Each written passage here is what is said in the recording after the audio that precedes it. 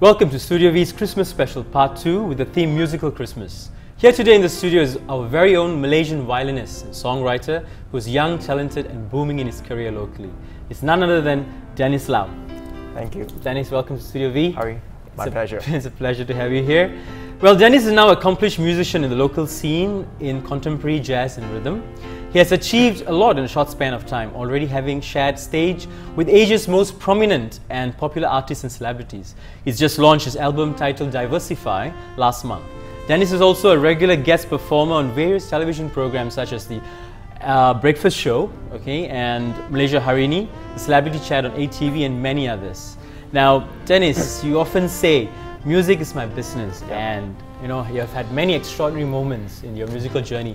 So now you're 24 years old. Share with us, where did this all begin? Oh, it all began when I was at the age of 3. My mom was a piano teacher, so she taught me the piano, and I've never looked back since. And eventually at 7 years old, I picked up the violin. I was born in Teluk Intan, so when I picked up the violin, I traveled to Ipoh every week to learn the violin until I moved here when I was 9.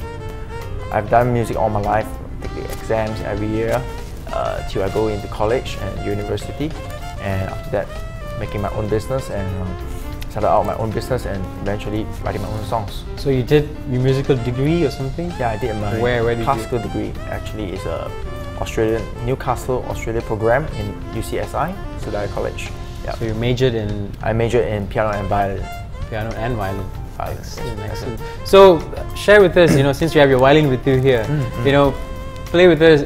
Just share with us what's your first debut hit, that set stage for you. Well, I've always composed my songs, and probably the song that took me to where I am today here is Prelude in F minor. Okay.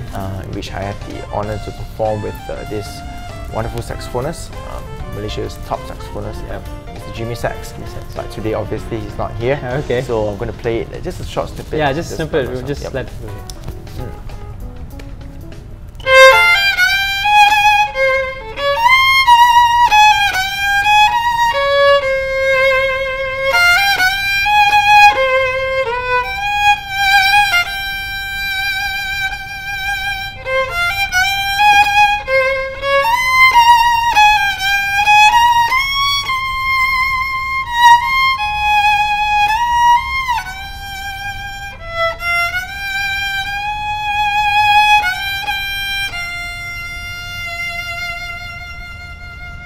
Now that was really soul-stirring. Thank you. So that song, I performed it in front of the king before. Okay. Twice actually. One was by invitation to his mom's birthday. Share with us a bit of some of your memorable experiences, in your whole musical journey, right from your started until now. What are some of the best memorable moments actually? I would say that one of those would be that performance that I just said earlier, and in Korea.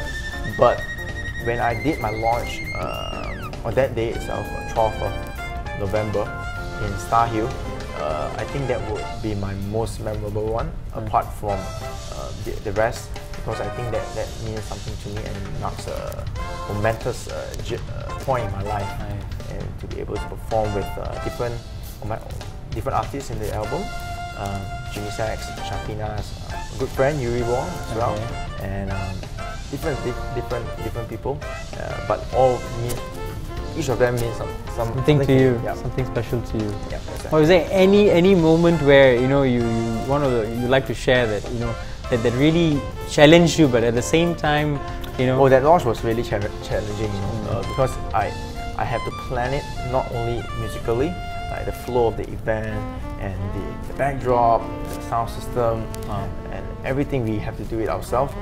I did it myself, me and my management team, and because that means from the musical notes to the rostrum, to be placed there, to the flowers, to the backdrop, everything in post-production. Yeah. So that was something that meant a lot to me. Excellent. Guys, let's take a short break and we're right back. Man, keep on talking, so let's talk.